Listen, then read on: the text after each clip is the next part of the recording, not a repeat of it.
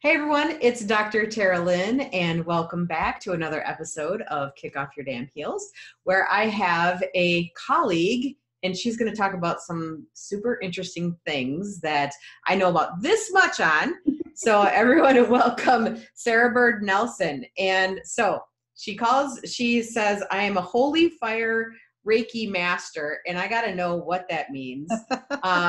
Reiki master teacher and a Feng Shui expert. So my audience needs to connect to their environment and to themselves. So I thought this is going to be fascinating. So I'm going to be learning just as much as everyone else is who's listening. So I cannot wait. Sara, welcome. And let us know a little bit about yourself and what the heck is a holy fire Reiki master. I know, right? It's such a mouthful. It is such a mouthful. Hi, thank you so much for having me. Absolutely. It's wonderful to see you. Yeah. I love that we're, doing this on Zoom. It's great. But so I am a holy fire Reiki master teacher. And what that is there are levels of Reiki. And Reiki is a form of energy healing. And there are so many forms. It's sort of like yoga. There are so many forms of energy healing, right? Well, Reiki is just one of them. And it is an ancient method of healing. And over the years, I started out with Reiki 1 due to an illness where I was having some numbness on the side of my face, my left hand and my left foot, which is strange, and doctors couldn't figure it out. So I went down this path of healing, and I tried a bunch of different ways, and Reiki seemed to just settle in and work. And the doctors just really amounted all of these sensations I was having to stress. Mm-hmm. So I started out with Reiki 1, and that's where you learn to do Reiki on yourself. And so everybody can take Reiki. Hold on, I just wanted to say, so you didn't go have, I don't know the proper term, Reiki done on you? I did. I did a series of appointments. And then, yes, thank you. I did. And then the Reiki master said, you can do this yourself. I was like, what? Right. Yeah. So it's, to me, it's part of my meditation routine is every day I do Reiki on myself. And so that's just one class, typically, a day-long class that it's available to everybody. And you do that. And then your next step is to learn how to do Reiki on other people. And that's Reiki 2. And then there's Reiki 3/master, which I did a few years ago. And then there is this, it's almost like this elevated energy, feels just bigger and broader. And that is what Holy Fire Reiki is. And I think it should be called Holy Fire. That's what it honestly, Teralyn, that's what it feels like. Yeah. You're like, Holy Fire. Yes, that is exactly what it feels like. So you start with Reiki 1 and you can move through, and you can have a really fabulous practice with just Reiki 1 and 2. You really can. Yeah. So if you're remotely interested in Reiki or you've had Reiki, I highly recommend you find somebody to actually attune you to the energy of Reiki, which is how you then do Reiki. So there are a series of attunements you go through where I become a channel for energy. It's not my energy that is working with you. It is channeled energy through me. And it mainly shows up in your hands. So which is why if you ever see pictures of people having Reiki, hands are either on or like hovering. Yeah. Right? So Reiki flows through me, not from me. That is really important for anybody interested in Reiki to understand, because I can have my day and my teenager can leave a mess and I can be bummed out about it. And then I can go off to my studio and I can settle in, center myself, and know that whatever happened in my morning is not going to impact you. vice versa. So whatever happened in your day, I'm not taking on. So clients will often come in and say, oh, it's been so hard and I'm so stressed out and I'm not sleeping and I don't want to give you all my energy. Well, they're not. Again, it's the way the energy works. It's from me. I mean, it's through me, not from me. I have a quick question because yeah. I have a lot of people that talk about, like, there's this word empath going around and the absorption of everybody's energy. Now, I was just wondering can some of the Reiki teachings, like the Reiki 1 particularly, help people to not take in other people's energy? Yeah, absolutely. And so it teaches you to understand how energy flows. And Reiki 1, when you're doing Reiki on yourself, so you're actually moving energy through your channeling energy and then moving it through your body to center yourself, will help you manage all of that stuff coming at you. So the guy that cuts you off won't feel as hard on you, or the argument you had with your mate, or grumpy kids, grumpy coworkers. When you are practicing self Reiki on a very consistent basis, you are able to manage that stuff so much easier because you're coming from a place of center. Yes. And I think, so my audience is women with anxiety primarily. There's other things too. And I think part of that is this energetic, like, humming and buzzing through your body, and being able to learn how to do some Reiki, self Reiki, might be extremely beneficial to help kind of dial down the nervous system and offer, like, I don't know, is it fair to say, like, a level of protection from bringing more in? Is that fair to say? That is fair to say. Yes, all right. Absolutely. All right. And meditation can often be another resource for that anxiety. And so in my practice, when we finish a session and someone says, oh, I just want to keep this feeling going. Yeah. They come out of session and they're feeling really relaxed, but they have this energy where they're ready to move forward and take a next step. And oftentimes they don't even know what they're taking the next step towards. They just feel bigger and broader and stronger. Like released of the burden? Yes. Great way to say it. Yeah. And so my recommendation is always begin a meditation practice, even for 5 minutes, morning or night, wherever you can fit it in, or 5 minutes in your car on your lunch break can make a world of difference because you're just coming back to your heart. Right. Focusing on your breathing and coming back to center. So we talk about this all the time, like being able to center yourself. And so this is just another, like, tool to allow you to be able to do that, right? Absolutely. That type of work. And also putting yourself back in your body too, right? Like, being right here in your home, which is your body, right? Yes, for sure. Instead of, being out here in the anxiety of whatever, Yeah. Yep, definitely. And the other piece of the meditative practice is learning how to ground yourself. So putting your feet to the floor, feeling solid, sometimes standing up. If anybody practices yoga out there, tree pose is really beautiful, to just stand in your power, or goddess pose, which you really can't just break into goddess pose in the middle of an office. I can.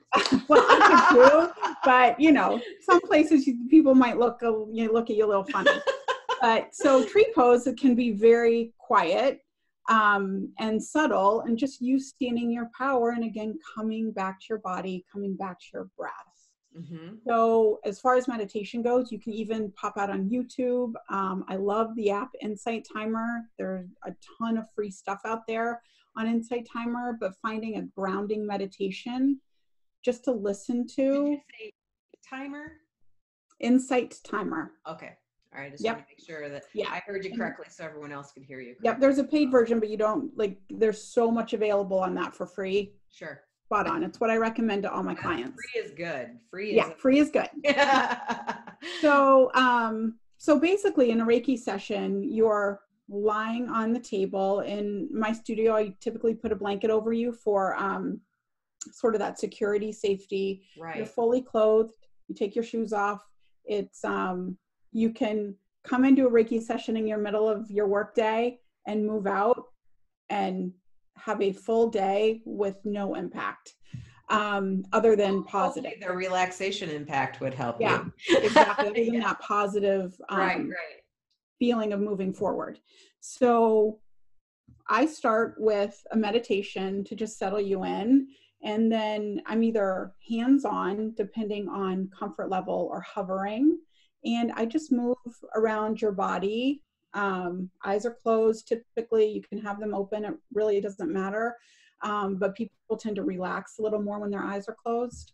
So, and I just move around your body. And if chakra is a familiar word for anybody out there, I am tuning in to those energy sources in your body and settling them and clearing them and realigning them. So, which are all very, the only word that's coming to my mind is like vague concepts for people. Like they are so vague. Yeah, it's very different than I'm going to work on a massage on your shoulder, you know what I mean, and release the tension in your muscles. I'm releasing the energy in your, I don't know, inside you, right? Like, yeah, balancing your chakras is a concept that's it's not tangible. It's not tangible until you experience it. Right. Yeah. And so anybody listening here, if you're going to go now try Reiki wherever you are, I always recommend 2 sessions as a beginner, because the first session, you're just a little curious. You're not, what is this? Settling in. You're like, what's going on? Where is she? What's she doing? What's happening? And so that second session, what am I supposed to be feeling right now? Yeah. Right. Should I be seeing colors? Yeah. Should I be having visions? Should I do something besides lay here? Yes, exactly. Yeah. So I always do recommend 2 sessions wherever you decide to try it is really good. That's a really smart recommendation, because the first time, well, I mean, I don't know if you know anything about EMDR, but I'm an EMDR therapist, right? And so I always tell everybody, the first time you're going to be like, this is so weird. What am I doing? You're not even going to be there. Like you're going to walk out going, what was that? You know? So giving it a fair shake and doing it a twice at least, I think is smart, you know? Yeah. And people with anxiety, like, it's hard enough to get us to go there once. Well, it's so true, because then you become anxious about what's going to happen next time. Exactly. And hopefully I can relieve that anxiety about what it's like, and that it is so gentle and so soothing and so centering, that there doesn't need to be nerves around it. Sure. Because it truly is a very, very gentle practice. Now, I want to ask you, because you said you can do Reiki from a distance. Yes. Can you just spend 5 minutes on that? Because that is, again, a non-tangible concept that I'm having trouble wrapping my head around. So help us all understand what that is. Sure. So it's essentially like being in my studio, but because everything is energy, right? I can tune in through a meditative state and connect to your energy. Interesting. Are you connecting to my energy now? Yes.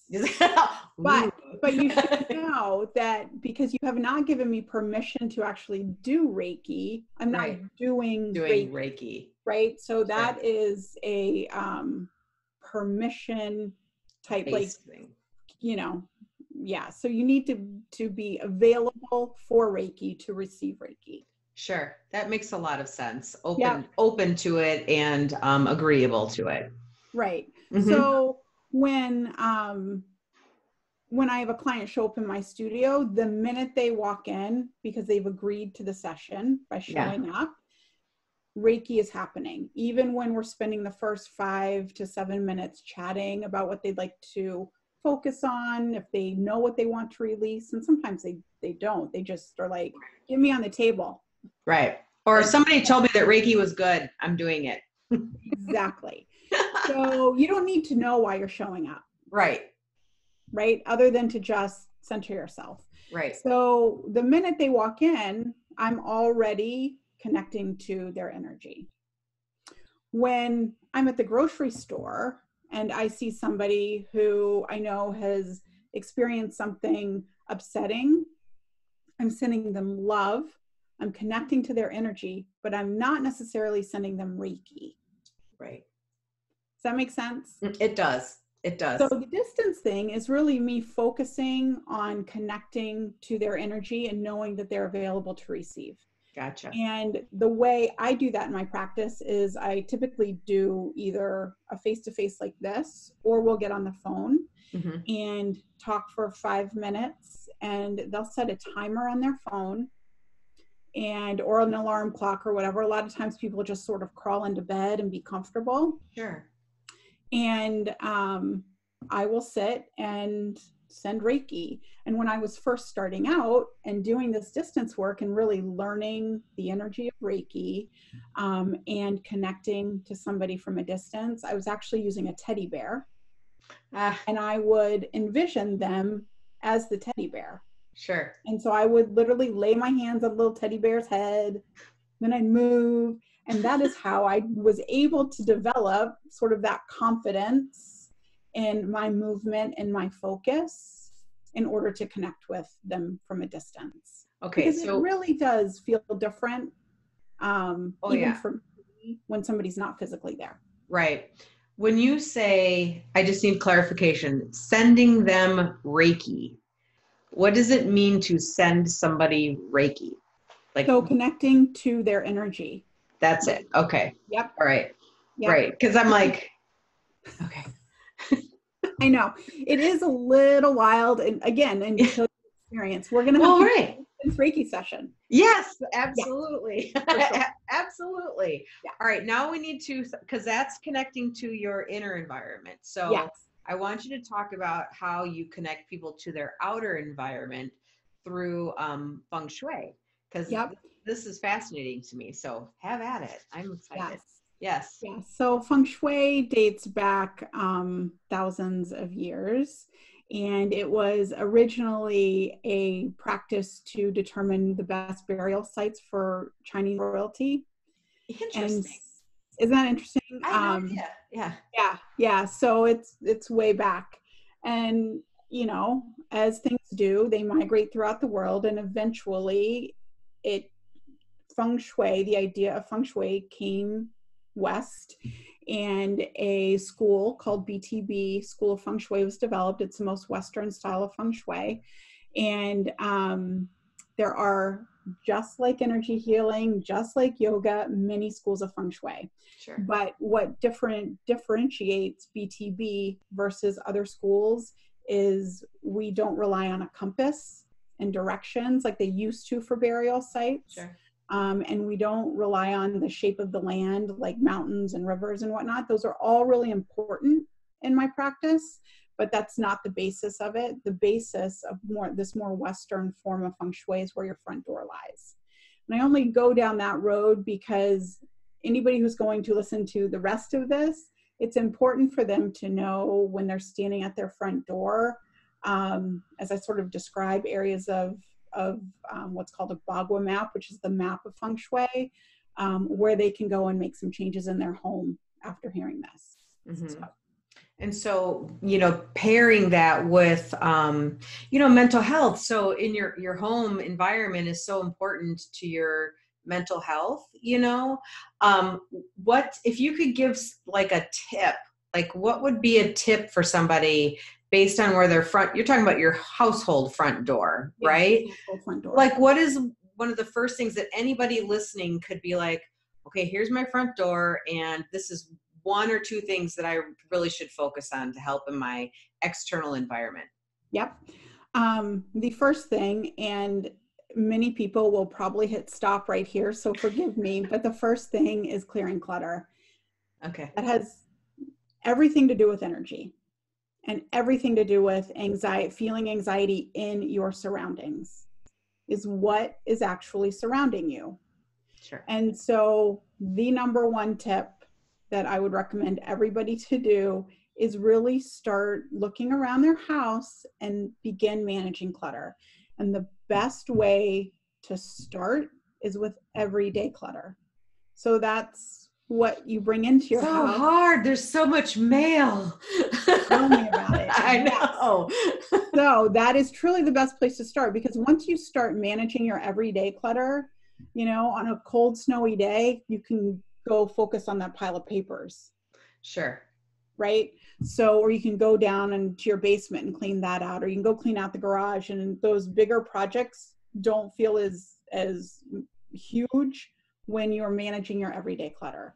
So truly cleaning out your bag, putting your lunch dishes in the dishwasher, that you've taken to work and carried home, all of that Having everyday a daily clutter. system of doing that stuff. Pardon, do I have a system? No, I said, in having a daily system of doing that stuff, like getting in the habit of, as Yeah. part of almost your self-care rituals that you do. Yeah, honestly, my practice always comes back to self-care, because when you're taking care of your inner space and taking care of your outer space, you are so much more able to see yourself and connect to center. And again, connect back to your breath, because you're not, upset that you didn't get to all the laundry. Right. You're just like, okay, I know Wednesdays are my laundry day. Right. That's right. I'm doing that on Wednesdays. It's Right. sort of creating this order in your life to then manage the clutter. And, clutter management could be hours in discussion. So, I'm sure that it could. So really just starting with your everyday clutter, cleaning out your bag and getting it ready for the next day. Super easy to do. Right? Same with the kids' backpacks. Oh yeah. I'm starting that with my son this year. He's a senior and I'm starting that, right? So well, that's good, because he'll do better in whatever he does next. Right, exactly. And he's got this binder with all these folders that he's actually done this binder system, we call it, since he was in elementary school. That's to awesome. Keep everything together. And so now it's a senior year, but he just opens it and shoves his crap in there, and I'm like, this year, put it where it goes. So it's not like this big binder full of papers, right? Like, put it where it goes. So I'm trying to get him in the habit of every night, open it up, put it where it needs to go, so that you're ready for tomorrow. So, having those little system tweaks helps. But I'll be the first one to say, like, the amount of mail I get is in this paperless world is ridiculous. And, you don't want to just like throw your mail away because it's got all your information on it. So it's like, now you got to shred it, now like extra steps just to get rid of stuff. And it kind of sucks, It totally does. It totally sucks. So it's really difficult. I know. I end up with a shredding pile because I'm not going to shred one piece at a time. Right. So even in my office, I'll have a little pile of shredding, and then I'll be like, oh wait, recycling's coming. I can now shred this. Right. So I totally get it. My husband always jokes and says, if there's a flat surface, we've got mail on it. And I'm like, oh. I love it.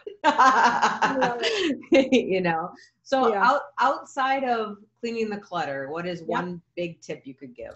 So I'd like anyone listening to go stand facing their front door. And this would be, you can do this with any door of your house, but this would be your main entrance door. Your main entrance. But for me, so I'm in New England, I'm in Maine, and we have a mudroom and a mudroom door and a front door. And no one uses our front door. Okay. We only use our mud door, or we come in through the garage. Right. Okay. So those are the two doors that get the primary use. And then the front door is like, even somebody new to our home would still go to our mudroom door. It's decorative. It's decorative. But what's key in Feng Shui is that our doors are our opportunity. So this is where energy enters your home. This is where opportunities enter your home. So it's really important to have a clear entryway. So I make sure my decorative front door and my mudroom door and that garage door that really it's only me who sees, and the kids and my husband, are clear, clean, and that you can go through and enter without bumping into anything. Okay. All right. So fixing any broken hinges or squeaky hinges or anything like that, like fixing the door. In the spring, pollen is off the hook here with all the pine pollen, and it's yellow. And so my doors are black, and so they turn yellow in the spring. And so just keeping them clean and wiped down. The other thing with your entryway is having it designated with your house number. So you would be surprised, even driving around here, how many people only have their house number on their mailbox. Oh, sure. Yeah. But actually having it on your home is really your house wearing its identity. Oh, that's so it's nice. Like, imagine showing up to an event, a networking event, and being the one without a name tag. Right. And so this is the name tag for your home. The police department, the fire department, that is like my little PSA for them too, because they also want the numbers on your home. Exactly. Yeah. And in a lit, so that it's lit up at night. Just like under the porch light type of thing. But so clear entryway, house number, no broken hinges, squeaky hinges, doorknobs, door locks, making sure everything works in proper order so that energy can enter in a very easy manner. Now, given that my front door is not used, I also have to make sure that that door is actually used in some fashion. So otherwise that is a block towards the chi or energy entering my home, even though there are other doors. All right.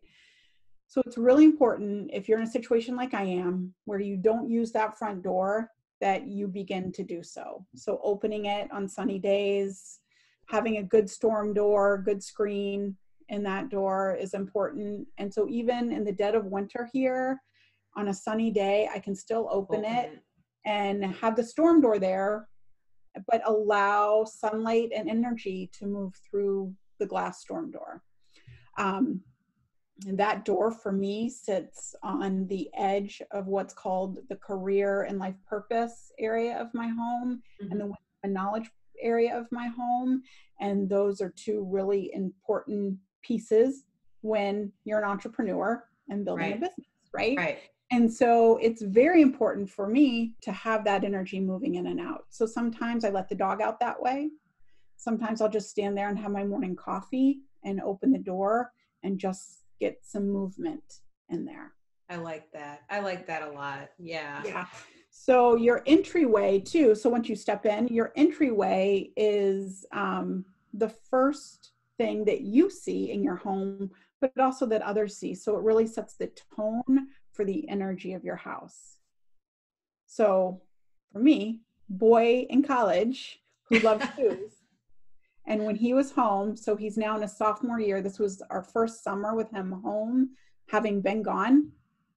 And I forgot how many pairs of shoes this kid had.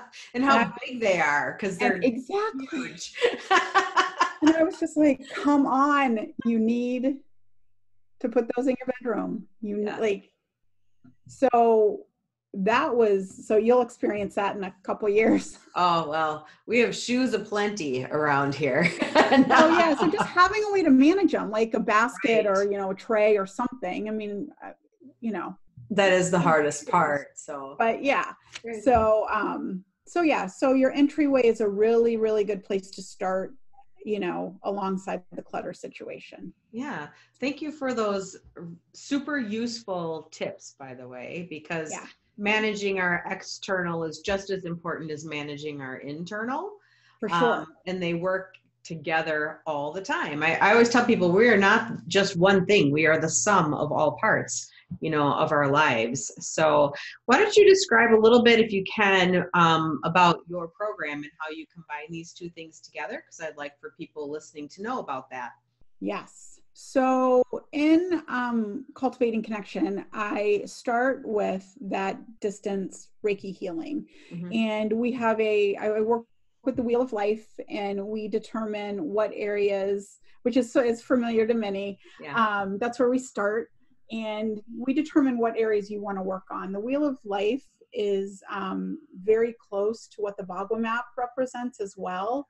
So it allows me to see where you feel really confident and where you don't. And so starting there, we can then start to connect to ourselves and allow all of those old stories that rise up and cause that anxiety to release.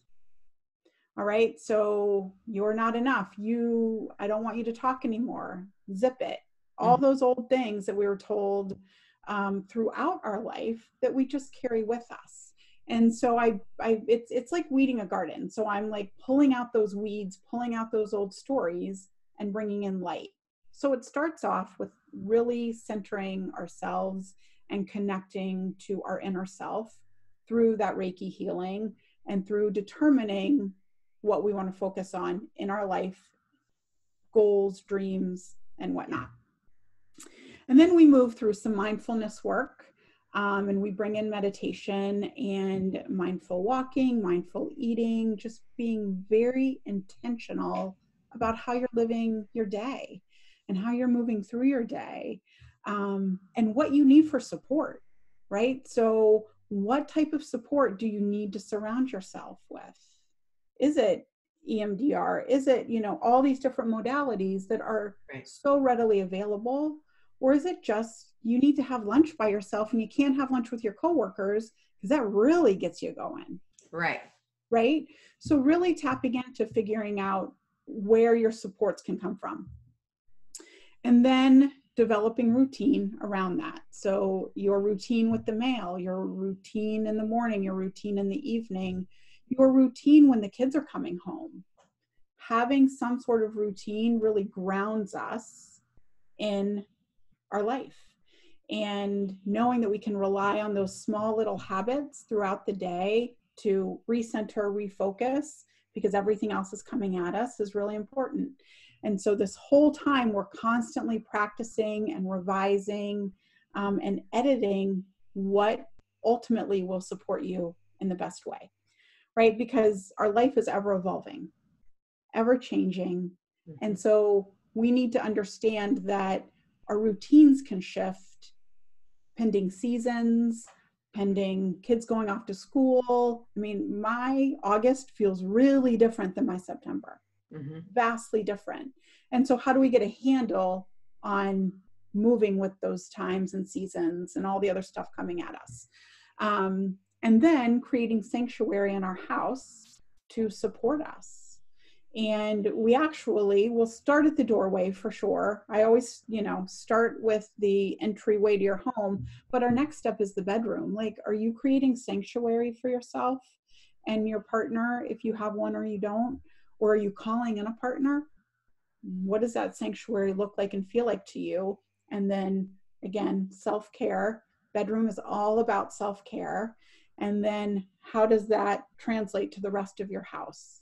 And we start to go down and make some changes within your home to support your dreams, all connected back to that wheel of life. Nice. So, I love it. And so how can anyone get a hold of you?